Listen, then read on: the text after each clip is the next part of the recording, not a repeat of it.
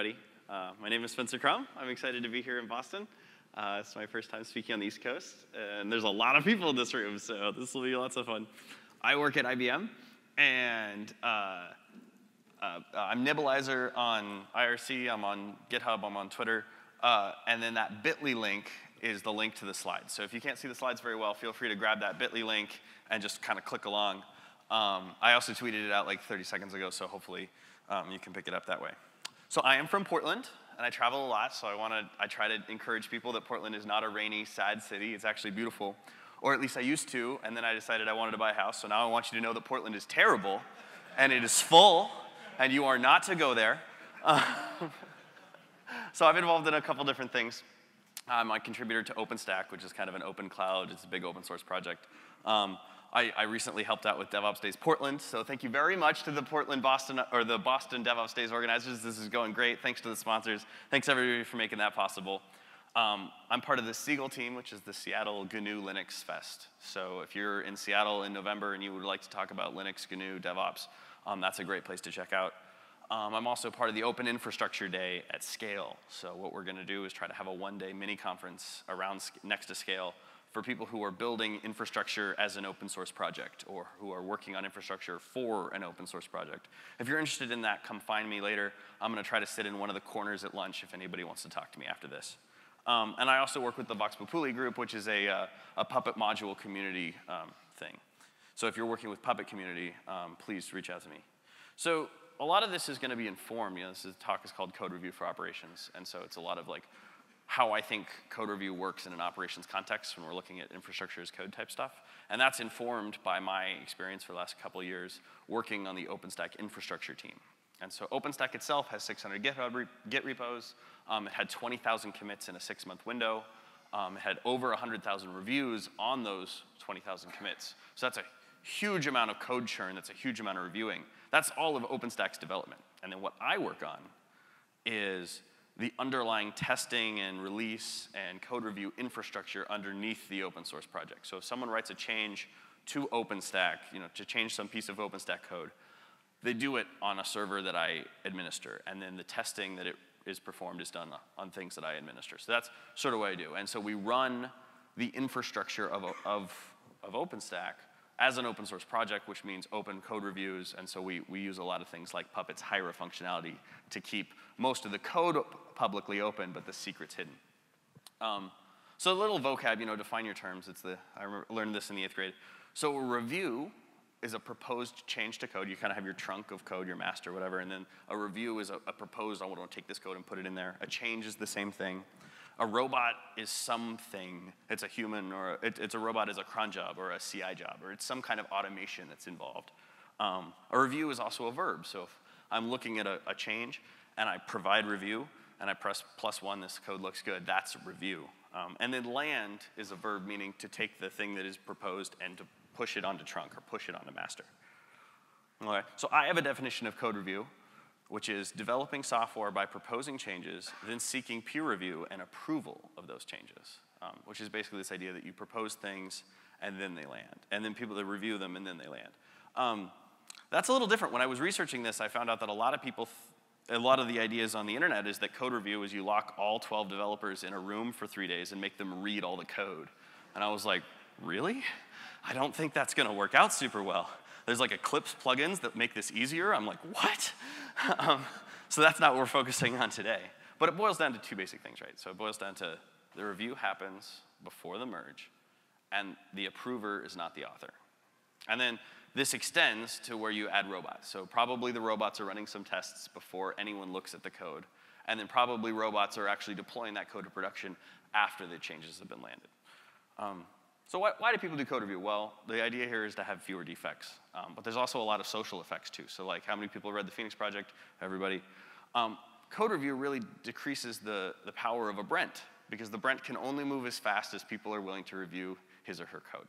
And then the other side of the skill spectrum in your organization, those people are always able to see the code that your other engineers are writing, and they're like, oh, that's how this is going. And the best kind of a review is -1, I don't understand this. I guess we need to have a little training session where I learn about Python list comprehensions or whatever it is. The logo for DevOps Days Boston is this, I believe, the Boston Tea Party, and they're throwing away silos, and they're throwing away egos, and they're throwing away blame. And I think that that happens when code review is used by operations teams. Silos are thrown away because when you are using code review, when you have this change that's publicly viewable on the web, anybody on any team can look and see what the progress of that ticket is, because you can see that the robots are -1ing it for this reason, the code isn't written yet, somebody is mad about something. It throws away blame because when one person writes the code and then 2 other people approve the code, that's like half your team has decided this change is good enough. So nobody's holding on to it themselves. We did this as a group. And then you throw away egos, because if you've done a code review or in a system like OpenStack where you're getting -1 10, 15 times a week, you very quickly learn that it's not about you, it's about the code. And 3 weeks later, you're like, I would like to have as much feedback on the code as I can possibly get. There's a lot of great. So your code review process is just breeding review-resistant superbugs. This is definitely a joke. It's also a little true. do watch out for that.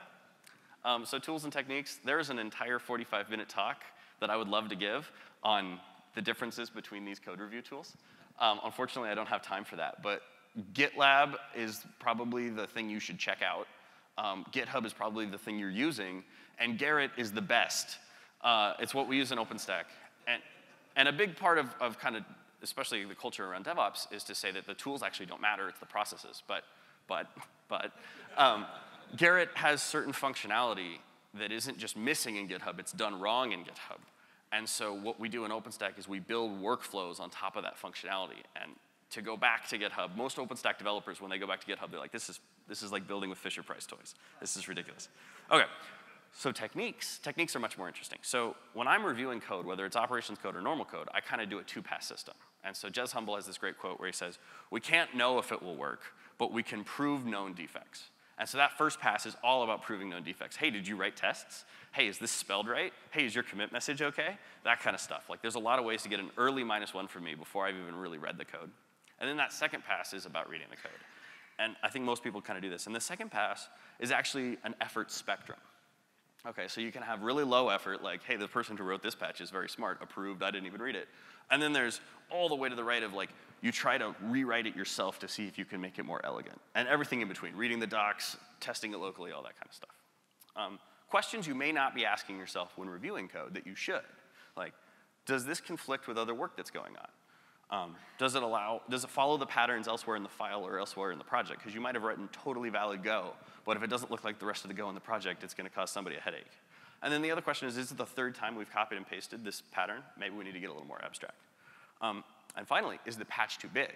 Because what we'll find out as we go into processes and how humans are actually doing this stuff, is that when you have a lot of code review going on, small patches land and big patches stagnate. Okay, so moving on, infrastructure as code. I have a definition of infrastructure as code. Describe your infrastructure with code, track it in Git, modify it using code review, and deploy it using robots. This is pretty straightforward. This is a CD pipeline for Puppet or Ansible or whatever, Terraform, whatever you're using. And that brings us to tooling, where I'm not going to teach you about tooling. There are a lot of vendors here that can teach you about technologies that will get you to infrastructure as code. Personally, I'm a Puppet, Ansible, Terraform person, but that's maybe at least too many, so whatever. A lot of great people are doing it. A lot of great people are doing it not even for the first time. And the second job I went to where we were using infrastructure as code was a really good experience for me, as I got to learn on the failures of my first time. Okay, so here's the question to think about, is like, how does code review change? Because developers have been doing code review for a long time, but system operators have not been doing code review for a long time. How does it change a little bit when you're reviewing code that directly affects production, not just software that will run in production, but the configuration of servers and switches and stuff? Think about that. And then I will run through a variety of the things that the OpenStack infrastructure project pushes through code review. And so the first thing, I think I have to be over here for failures in my, okay. So anytime we change a daemon, so the OpenStack infrastructure team runs maybe 4 or 5 daemons that we write ourselves in Python. So anytime those are changed, you know, they're deployed for master. So anytime there's just software changes, that goes through code review.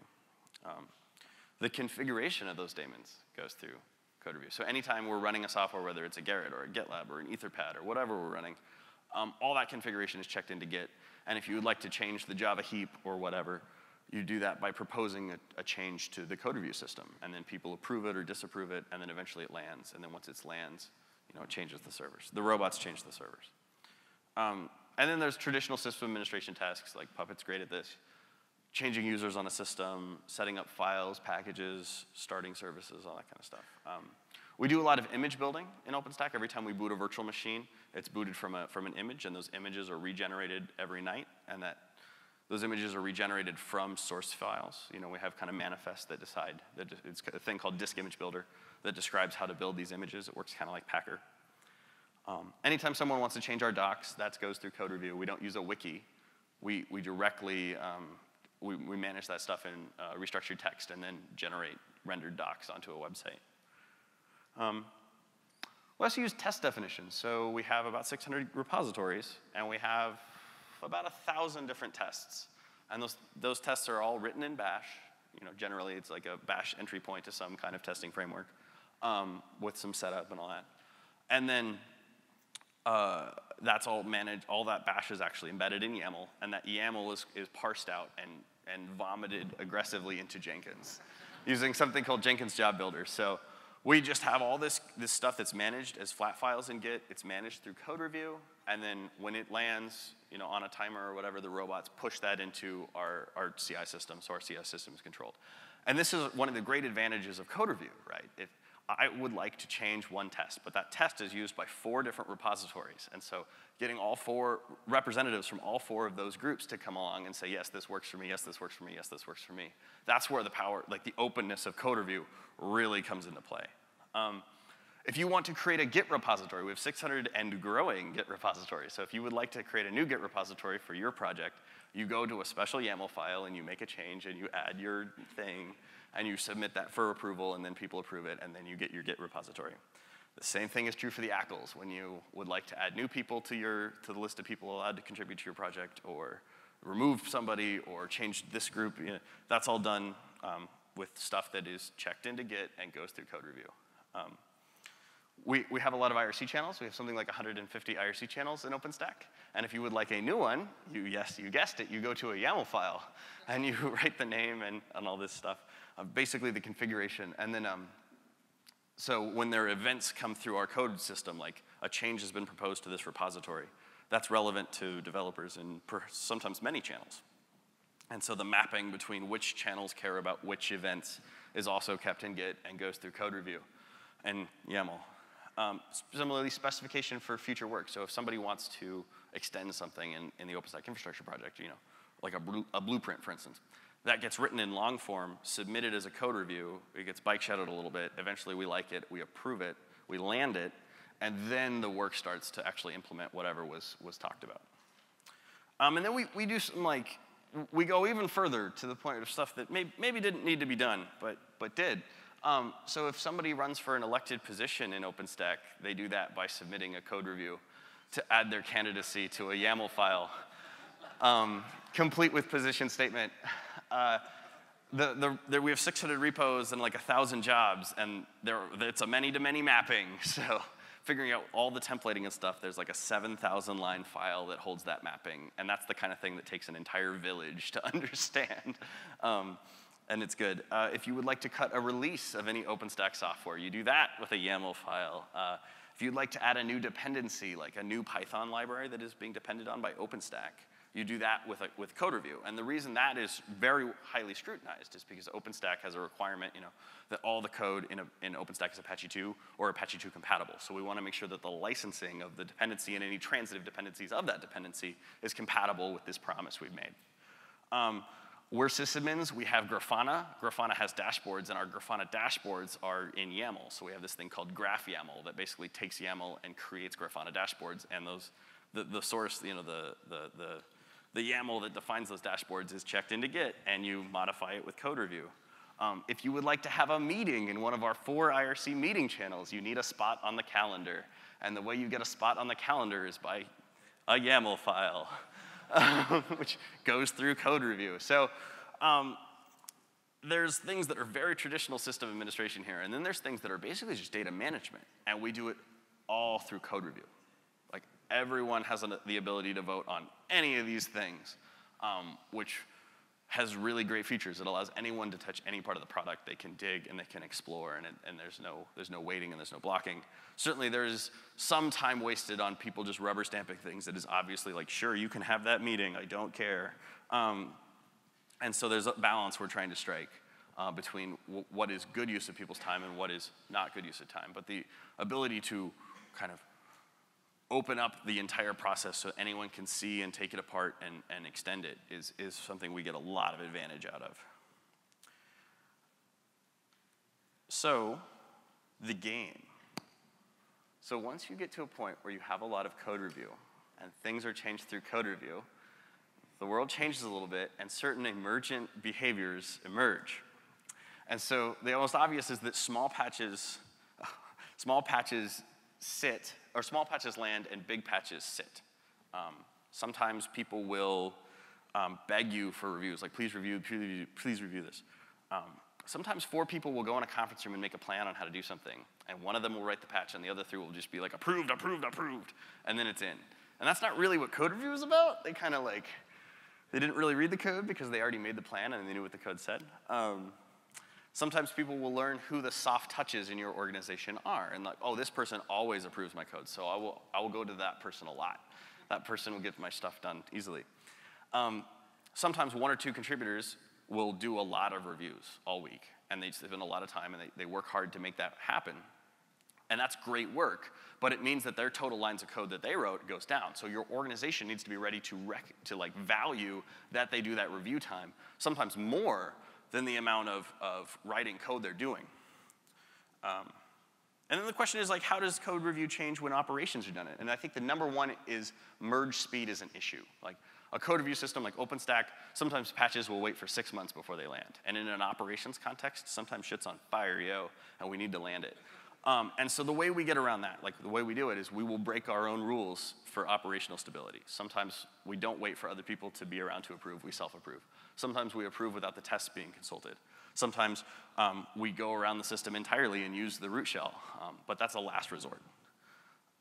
Then the other thing is, the second, I mean, there's a lot of stuff here, but like the big one I think is that access control in your organization, once you have code review for infrastructure as code, moves from like a Unix-based like SSH keys and sudo into that access control is now implemented in your code review system, like whatever Git server thing you're doing.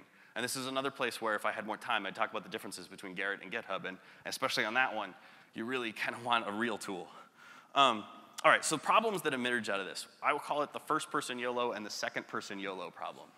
So in OpenStack, we have one person writes it, and then two people both plus two it, and that second person approves it, and then it lands. All right, so there's the first-person YOLO is that first person kind of has no real responsibility. They're like, whatever, this isn't landing because I plus two'd it, and so they're just like stamp, stamp, stamp, and that's kind of annoying. And then that second person is like, well, I don't know if the other person even read the code, like, and then they get really shy about stamping because they don't want to break everything. There's also the other side of that, where the second person that comes through is like, oh, I don't really have to read this because the author's smart and the first reviewer's smart, so this is probably good. Stamp, stamp, stamp, and then your infrastructure is broken. So you need to watch out for both of those. Chickens and pigs is a concept from Agile. It's actually a retired concept from Agile in the latest version of like whatever Agile methodology, I don't know. The people that are in charge of that thing, they actually removed chickens and pigs from the thing. And one of the reasons they cited was that it doesn't leave room for a knowledgeable expert to participate. And code review is a great way to bring in a knowledgeable expert. Like, we have somebody who's in OpenStack who's really good at Java tuning. He has nothing to do with the infrastructure maintenance day to day, but when we're like, hey, our Java thing is not Java-ing right, this person shows up and is like, yeah, you change these magic numbers. We're like, approved. And then, But you need to watch out because that is like the definition of the chicken and pig problem. Like, that person does not have the wider view. And we actually, with this exact scenario, opened ourselves up to a security vulnerability because we just kind of approved it and didn't take a look at the wider situation of what was going on. Now, definitely the benefits have outweighed the faults there, but just be aware. Work in progress changes are great for communicating with your team. You can propose a change to infrastructure as code to a code review system that isn't ready yet and get early feedback, go on vacation, whatever. It's also some of the ways that humans interact with other humans. So silence means no. Right? Like in the perfect world, I would propose patch, and if my coworker didn't like my patch, my coworker would put a -1 on my patch and say, this sucks for reasons. But we don't live in a perfect world, and so sometimes what you'll get is I haven't looked at that patch yet, 4 months later. It's just a conscious decision not to check into it. And it's the same as leaving an email unanswered or leaving a ticket unanswered. Maybe it's a little more obvious because it's so public, but it still has the problem of when you don't know how to say no, sometimes people won't say no, they will just leave you with silence.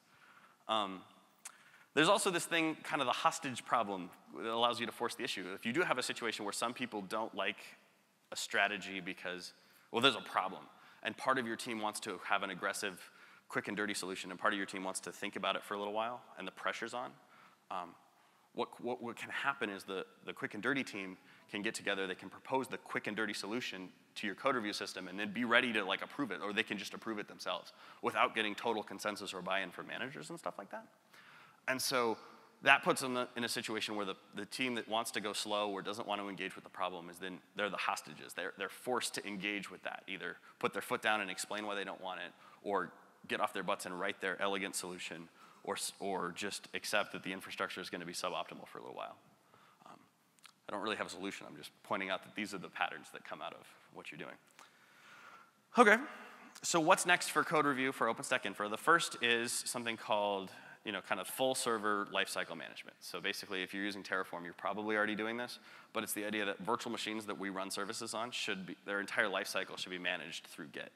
So right now, what we do is we like make a node definition in Puppet, and then somebody goes and launches the server, and they line up in hostname, but we'd like to get it more probably where there's a YAML file with all the servers we have, and then Ansible comes along and launches the servers, or whatever. The other thing is called the Finglonger, which is this very demoware, very like super beta thing. But basically, when you look at Puppet or something, the way the ideas behind Puppet and Ansible in traditional configuration, it's like a router making a change on a server is a bug. It's like pretty straightforward. But and I've worked in this environment for like 5 years, there's lots of times the router makes a change on a server. And it's because it's not a configuration change, and it's not a life cycle management change. It's not something we want on the next server that gets rebuilt. The classic example is you had a bad deploy, and the daemon started squirting logs into a place it wasn't supposed to. And then you made a better deploy, and the daemon stopped doing that. But those log files are still in that random location that was bad. And somebody needs to go clean those out, right? And there isn't really a good place in an Ansible or a Terraform or a Puppet or whatever you're doing to like do those kinds of ad hoc tasks with like a DevOps flavor to them. It's just someone rooting up and doing it. So we're like, well, what we'll do with the Finglonger is we'll just create a task list in YAML, of course, of like shell commands. And we'll put that on the Bastion, and we'll check it into Git. And when someone wants to remove a file, they'll make a little task in the Finglonger syntax that is, remove that file, please, and propose it to the code review system, and people will bike shed the shell.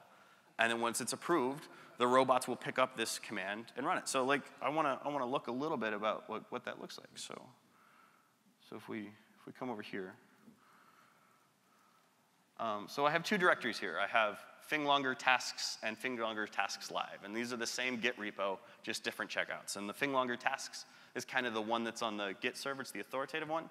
And the Finglonger tasks live is kind of the one that runs on this Bastion host that's going to do the work, right? And so if you Finglonger tasks live, and you just kind of have a cron job that's running git pull over here pretty frequently, and it's up to date. It's fine. You just every 5 minutes we're up to date. And you cd into Finglonger tasks, and you open up tasks.yaml, and you can see that I've got a bunch of derp going on here. Whoa, that's not what we wanted. Whoa, okay, so that's like actually not gonna work. Sorry.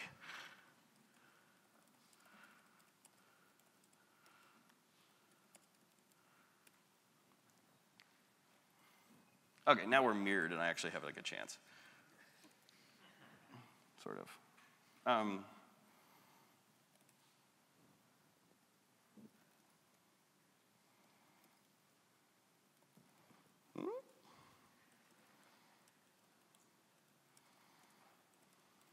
So if we open up tasks.yaml, and we split, and we do YAML.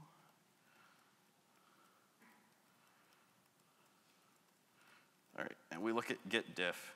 We can see that all we've added here, in addition to a new line that we don't need, that's a minus. Anyways, we've just added this blob of, sorry, I'll push it up. This blob of like little minimalistic YAML that is like, run this job with its name, and here's some shell I'd like you to run.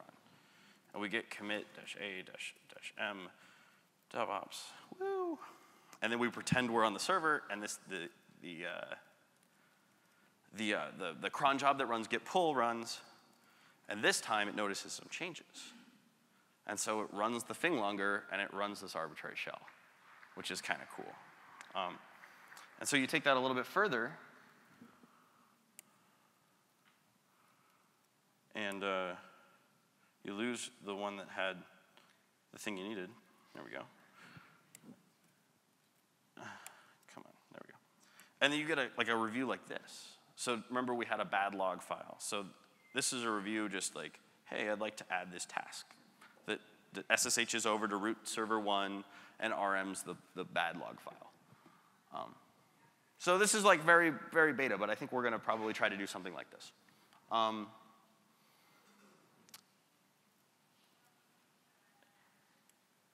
then once you're here, once you've got to the point where it's code review, all the other DevOpsy things start to kick in. Like other people can collaborate, other people can see what you're doing. You can learn from other people's behaviors. You can just scroll up in the task file to see how we solved that problem last year, that kind of stuff. And so that's actually all I have. So thank you very much for having me. It's been great coming to Boston. Does anybody have any questions?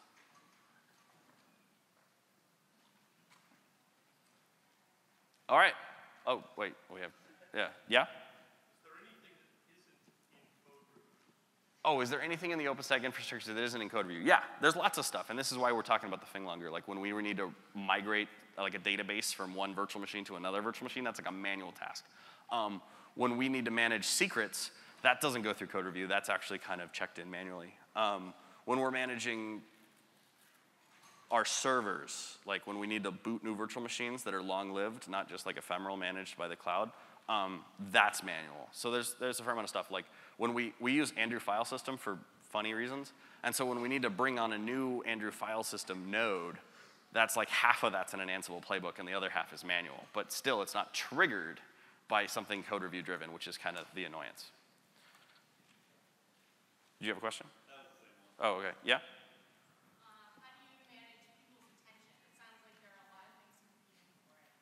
Attention? Yeah. Okay, so how do you manage people's attention? Yeah, so basically everyone on the project always feels completely under this avalanche of incoming reviews with a side note of people being like, actually poking them, like, hey, can you review my thing? And you're like, your thing is in the list of things I'm trying to get to. And so people try to do more reviews. They try to do more reviews, and they try to focus their time. Sometimes what we'll do with our organization is we have, not sometimes, we actually listed in YAML, of course, a list of priority tasks, like big initiatives that we want to work on, and then we assigned a specific tag to those tasks, and then people whose reviews are connected to those tasks tag their review with the tag. And so you're filtering what you can do, and what I do is I filter based on that tag so that I hit the stuff that is in the priority queue first, which unfortunately leaves a lot of sometimes the most important contributions are not tasked to a specific tag, sort of leaves them in the dust. I suggest gamifying it. So it was a suggest that we gamify it. Yeah. And so OpenStack does track there's a website called Stackalytics from Mirantis that tracks every review you make, and so you can see how many +1s you made, how many +2s you made, how many -1s. And one of the things that comes out of that is if somebody has like a 99% +1 ratio approved, they're voting positively 99% of the time. The worry there is that they're not voting -1 enough. And if they're not voting -1 enough, it's because they're not reading the code closely enough and finding bugs. And then the second order effect of that is people start -1ing for any dumb little thing because they want to gamify that percentage number to go down, and that just frustrates contributors because they're like, this doesn't matter. All right, I'm done with time. Thank you very much. I'll be in the corner at lunch. You've been wonderful, Boston.